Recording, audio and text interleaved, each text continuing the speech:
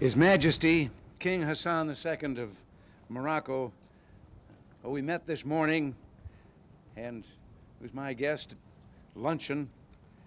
He's a firm friend of the United States.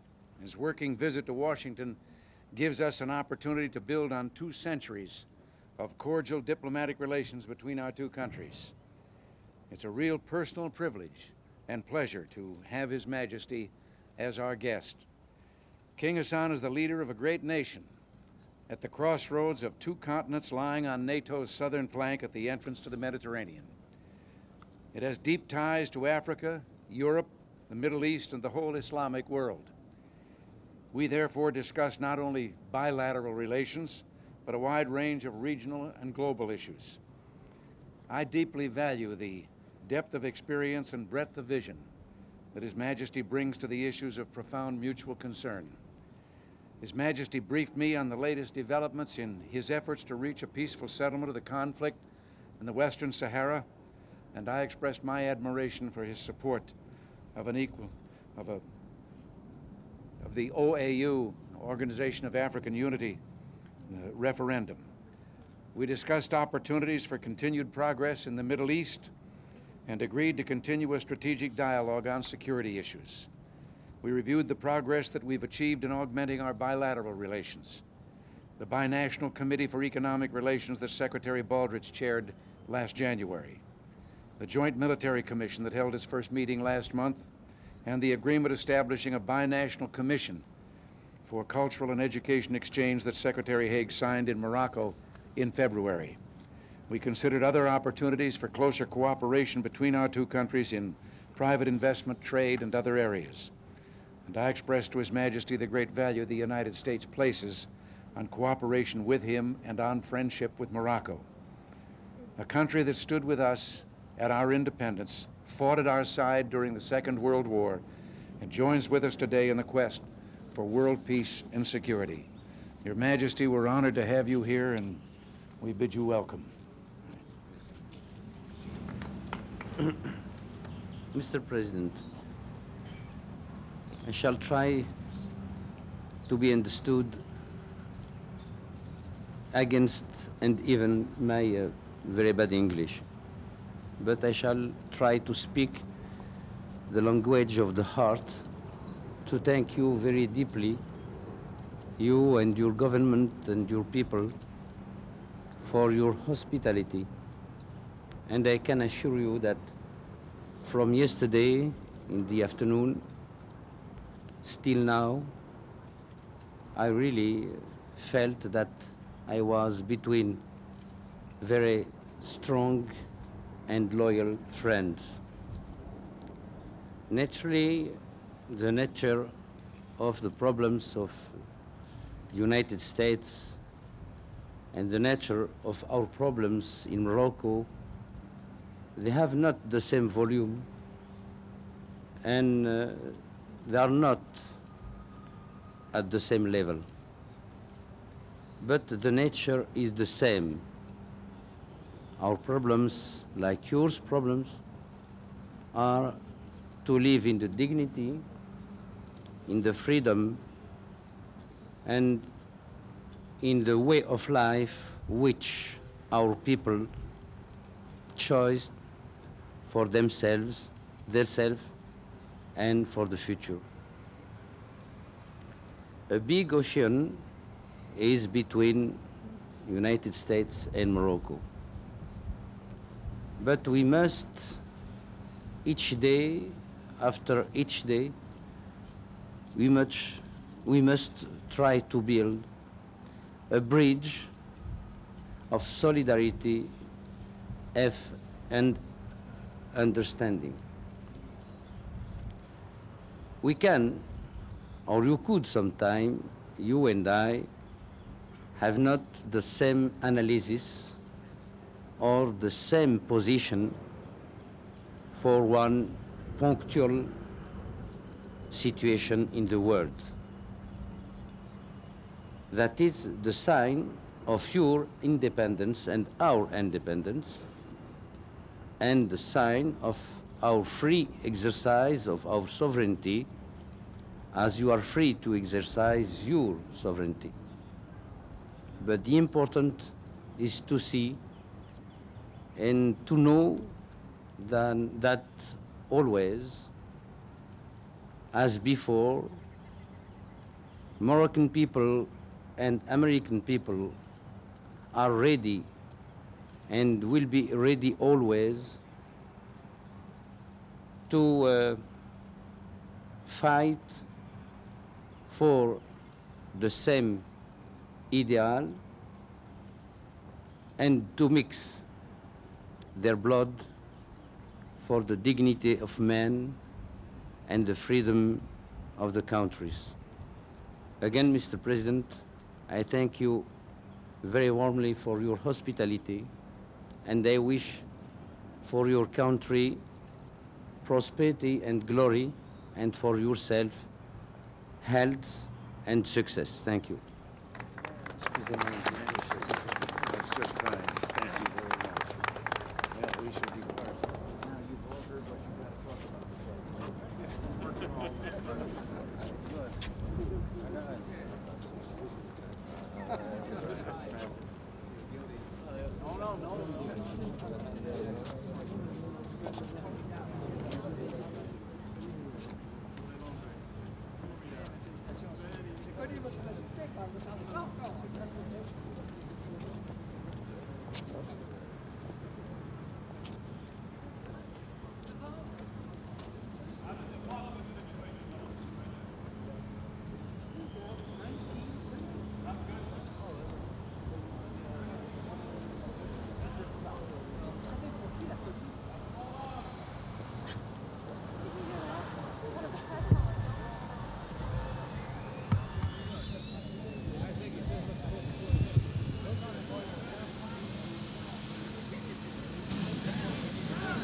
Back the ones that aren't.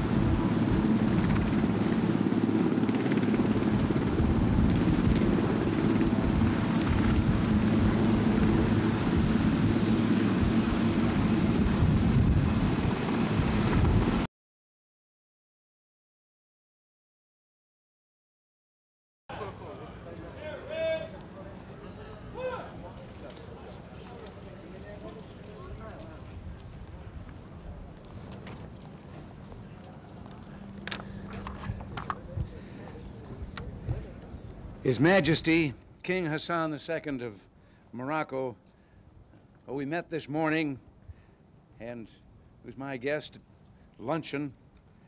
He's a firm friend of the United States. His working visit to Washington gives us an opportunity to build on 2 centuries of cordial diplomatic relations between our 2 countries. It's a real personal privilege and pleasure to have His Majesty as our guest. King Hassan is the leader of a great nation at the crossroads of two continents lying on NATO's southern flank at the entrance to the Mediterranean. It has deep ties to Africa, Europe, the Middle East, and the whole Islamic world. We therefore discuss not only bilateral relations, but a wide range of regional and global issues. I deeply value the depth of experience and breadth of vision that His Majesty brings to the issues of profound mutual concern. His Majesty briefed me on the latest developments in his efforts to reach a peaceful settlement of the conflict in the Western Sahara, and I expressed my admiration for his support of the OAU, Organization of African Unity, referendum. We discussed opportunities for continued progress in the Middle East and agreed to continue a strategic dialogue on security issues. We reviewed the progress that we've achieved in augmenting our bilateral relations. The Binational Committee for Economic Relations that Secretary Baldrige chaired last January, the Joint Military Commission that held its first meeting last month, and the agreement establishing a binational commission for cultural and education exchange that Secretary Haig signed in Morocco in February. We considered other opportunities for closer cooperation between our two countries in private investment, trade, and other areas. And I expressed to His Majesty the great value the United States places on cooperation with him and on friendship with Morocco, a country that stood with us at our independence, fought at our side during the Second World War, and joins with us today in the quest for world peace and security. Your Majesty, we're honored to have you here, and we bid you welcome. Mr. President, I shall try to be understood against and even my very bad English, but I shall try to speak the language of the heart to thank you very deeply, you and your government and your people, for your hospitality. And I can assure you that from yesterday in the afternoon still now, I really felt that I was between very strong and loyal friends. Naturally, the nature of the problems of the United States and the nature of our problems in Morocco, they have not the same volume, and they are not at the same level. But the nature is the same. Our problems, like yours problems, are to live in the dignity, in the freedom, and in the way of life which our people chose for themselves, and for the future. A big ocean is between United States and Morocco. But we must, each day, after each day, we must try to build a bridge of solidarity and understanding. We can, or you could sometime, you and I, have not the same analysis or the same position for one punctual situation in the world. That is the sign of your independence and our independence, and the sign of our free exercise of our sovereignty, as you are free to exercise your sovereignty. But the important is to see and to know that always, as before, Moroccan people and American people are ready and will be ready always to fight for the same ideal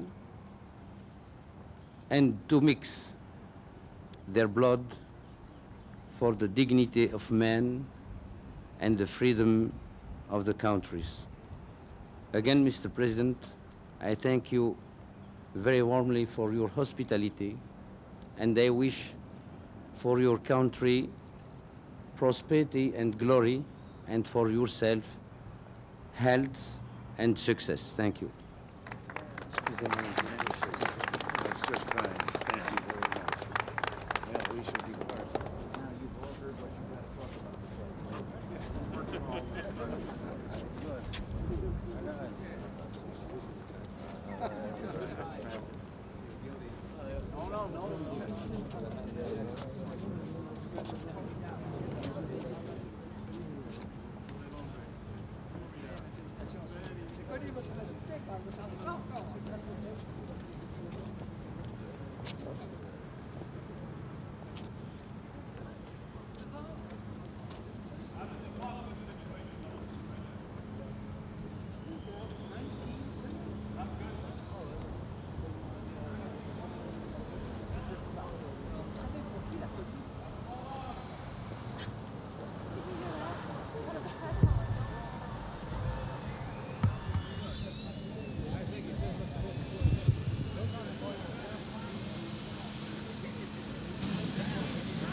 Bring back the ones that aren't.